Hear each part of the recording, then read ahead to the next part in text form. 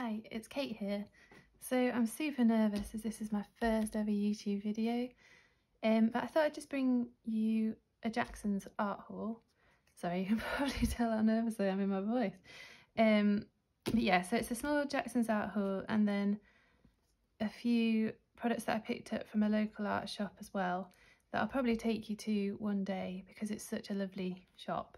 So I'm based in Sheffield, my name's Kate, and I'm an artist.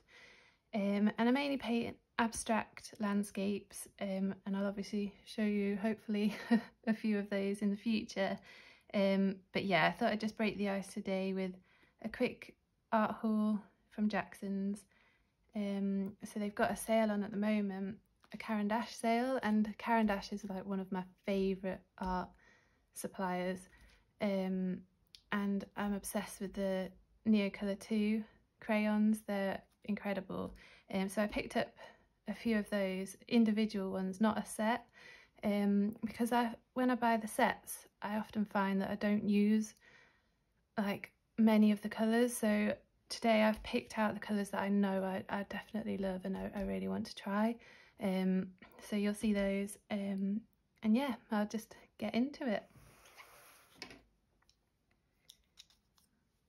Always wary with these boxes, like when you put into them, not to get too deep into the art materials.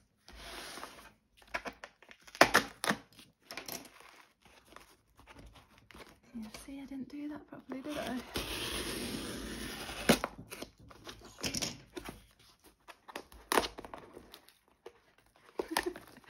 Epic fail. One, it's getting into the box. Right, we'll just full on rip it.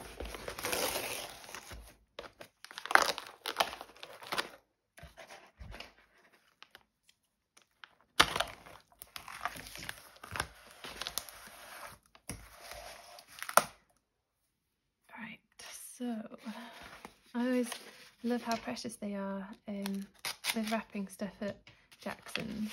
It's always like I'm wrapping little Christmas parcels. Yeah, it's quite cute. So these are the Sennelier Pastels. So yeah, I've never tried Sennelier Pastels, but I've heard a lot of good things about them, so I'll open them in a second.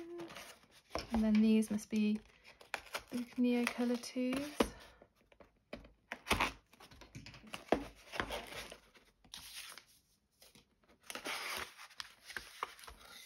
See, they're also cutely wrapped individually inside with a little sticker and a little package. I just find it's just a really lovely way to open things when you get a Jackson's parcel.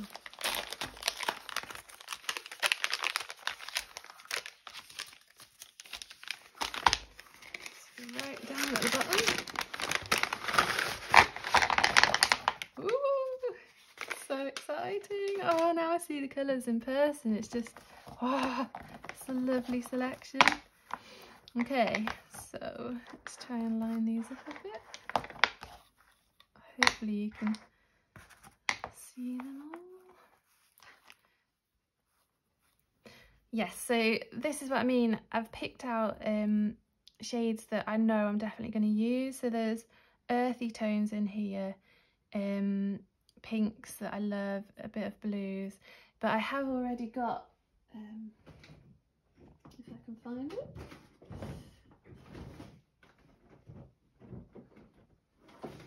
So I have already got the 15 set, which I got on Amazon a while ago now, and it was a very good deal. I think it was like only about £15 for this 15 set, and so they're the very basic sort of rainbow of colours, and I always find myself just gravitating to a very few of them. So there's this blue that I use a lot, and then there's this ochre that I use a lot. But the others, yeah, I just find them a bit too vibrant for my kind of work, which you'll see in the future. But I really prefer the earthy tones. As you can see today that I've bought this selection here, which is just, yeah, more me. Just looking at the colours now, I can tell that I'm going to use these a lot. They're beautiful. I'm really happy with those. So then I also got this, which now has Pastel on it. This smooth painting panel. It's Jackson's own brand. This was on offer as well, like really good price. So I thought I'd try this out. Usually I use the canvas panels and gesso them myself to create a smooth surface, because I'm not that keen on too much of a texture on the surface. But then I saw this, and this is a very smooth surface. I thought I'd just give this a try without even gessoing over this, but I am a little bit worried, like the art materials I use. So I mainly use acrylic and like these sort of Caran dash materials over the top of the acrylic, but I'm just a little bit worried that the original acrylic paint won't adhere very well if there's no tooth to the panel, but I'm sure it'll be fine, and I'll obviously let you know how I get on with that. But yeah, I thought I'd give that a try as well. So then, yeah, the Sennelier pastels that were in this box as well. We dig into those. So yet again, this was me. I'm not going to buy a full set of Sennelier pastels without trying a few first, and I probably, to be honest, I never probably will buy a full set. They are very expensive, and I just find picking out the colours that you really know that you're going to use and like is a much more cost-effective way of doing it. And yeah, times are a bit tricky at the moment, so yeah, saving money and doing it this way by buying the colours that you know you're going to use is my preferred way of doing it. So yeah, I've got a lovely selection of earthy pink tones here. I'm excited to try those as well, and I'll swatch them out, as I say, in my next video, I think. Yeah, just to sort of show you the colours and how buttery they are, I guess. People have been saying that they're really buttery and soft to use, so yeah, I'm excited about using those. So then the three things that I got from my local art shop are these.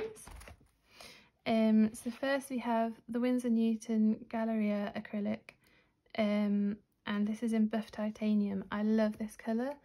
It's just a beautiful beigey warm tone, which I prefer to use instead of white sometimes when I'm putting like quite a big white wash on top of something. I'll use this instead, so I'll show you how I use that as well in the future video.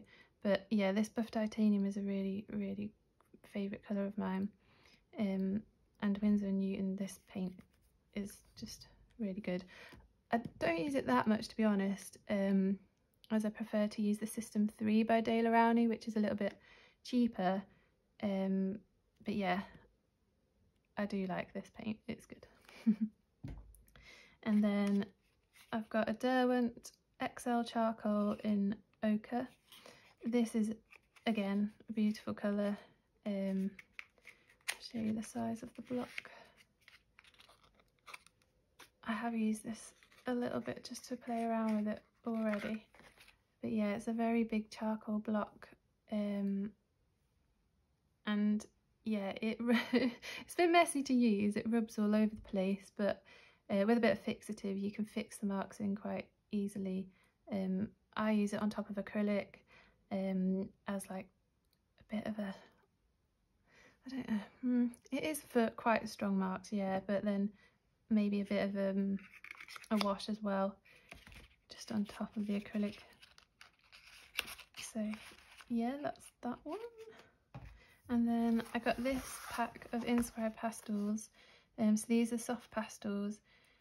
I'm not a huge user of soft pastels, to be honest, and this is my first pack, so I went for quite a cheap brand. Just trying to work out which way around this is. I know it's the right one. But these had a lovely selection of colours.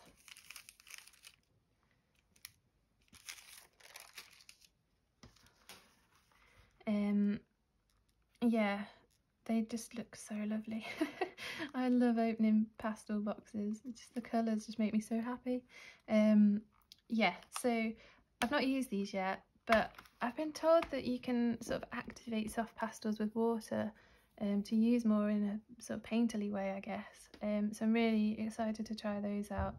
And yeah, I thought I'd just start off with a relatively inexpensive brand first to see how I get on with them, because it's not something I use that often.